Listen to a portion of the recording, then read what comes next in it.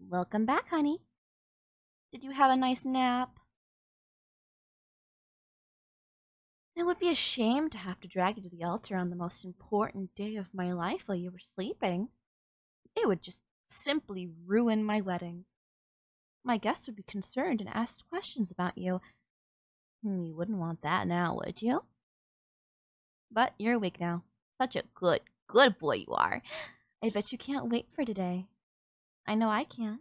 Couldn't even sleep. How could I? This is everything I wanted. Right here.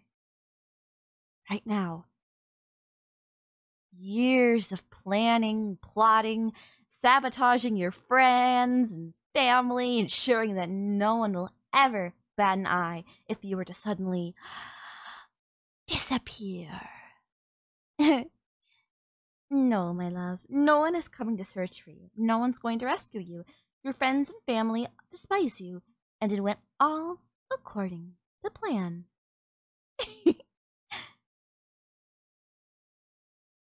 Oh, did you hurt your heart? Did it make you all mad when I rubbed it?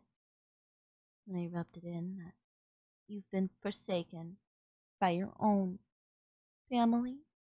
Well, I can't have you getting your hopes up, thinking someone's going to stop when, well, what's going to happen today. And no one will ruin my perfect day. This is the day I spent years to get to. Oh. Are you screaming? That's cute. You know I can't understand you with that gag in your mouth, darling. Your gag is really doing its job, isn't it? I can't understand a single word you're saying. It seems like you're just trying to say how happy you are that you're getting married to me today. And I even color-coded your nice silk gag to be the same color as my wedding dress. Isn't that awesome? We'll be matching, honey. But I'm not done yet. I have to make sure everything goes off without a hitch. I can't rest until I'm certain that nothing goes wrong today. Not a single thing. Nothing out of place and everything as I planned. Or else I might lose my shit. I don't want to lose it. Not on my wedding day to you, my love. You know how scary I am when I panic, right, love? People can't see me uptight. Not on my wedding day of all days. No. Everything will go smoothly. I've got my dress. I've had it for quite some time, knowing that this day would come. You know I would love for you to see me in my wedding dress. It's one of the most important parts of the wedding planning, and I made sure to select something I know you will love. But that would go against tradition. You know it's bad luck for the groom to see the wedding dress before the ceremony. However, love, you are not part of that superstition. It's okay for me to see you, and it's a good thing because I will have to help you put it on. Oh, stop struggling, love. I had those cups special ordered to your exact measurements. You're not getting out. And will you stop trying to scream? I can't understand a single word you say when you're gagged like that. Although, you do look sexy when you scream into that gag. Wait, what was I doing? Oh, right. I need to get you ready for your big day. I would let you do it yourself, but given that you've tried to escape me already, I can't let you do that. I don't trust you, so I'm going to have to leave you in cuffs for now. You don't mind, do you? Of course you don't. You're going to have to prove to me that I can trust you before I ever decide to let you out of those cuffs.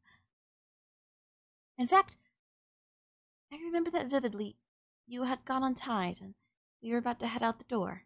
It was right at the time that my friend came over, and between the two of us, we were able to put you back where you belonged.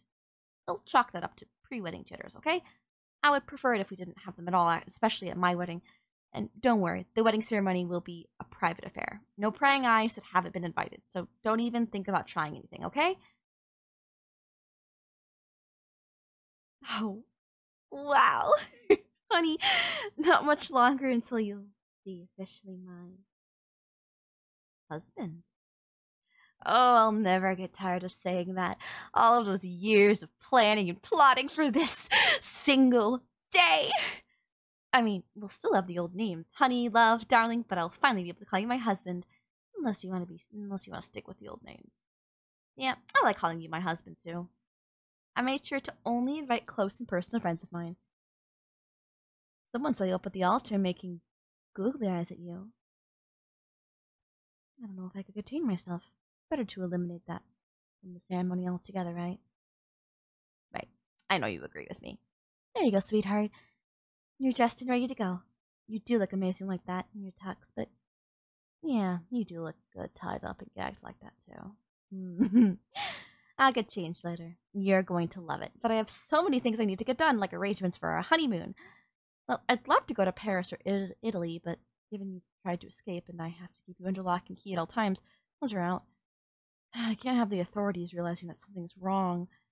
But it'll be okay. We'll stay close and do something fun. Give it time. And people forget that who you are, or you even exist at all. We'll revisit going to any place you want. Stockholm Syndrome will surely kicked in by then. And I should be able to trust you. Oh, damn. I lost track of time. So many things left to do, and I'm running out of time. I don't want to be late for my own wedding. I love you so much, honey. You will be good, won't you? I would suggest practicing your vows while you wait. But seeing as you're going to be gagged through the entire ceremony, you can practice nodding for the priest when he asks you.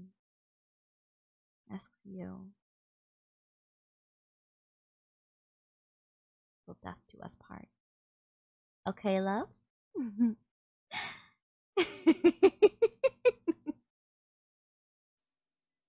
Please like and subscribe. Thank you so much for watching.